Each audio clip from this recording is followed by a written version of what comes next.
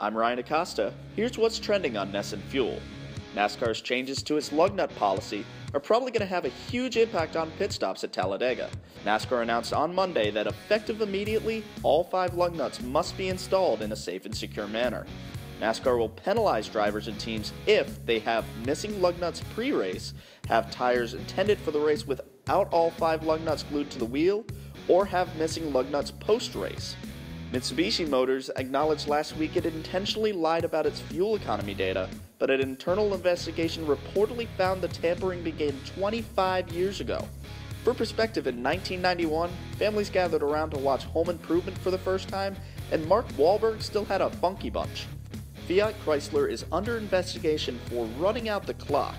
An environmental group reportedly found that the 500X emitted close to the limit when its engine was cold, but when warm, it emitted 11 to 20 times the legal limit.